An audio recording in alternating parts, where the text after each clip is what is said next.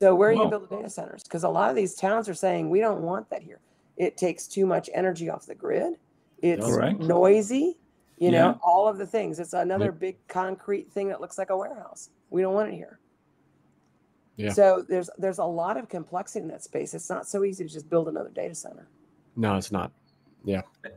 But what if that thing will be in the cloud? How people will see that part?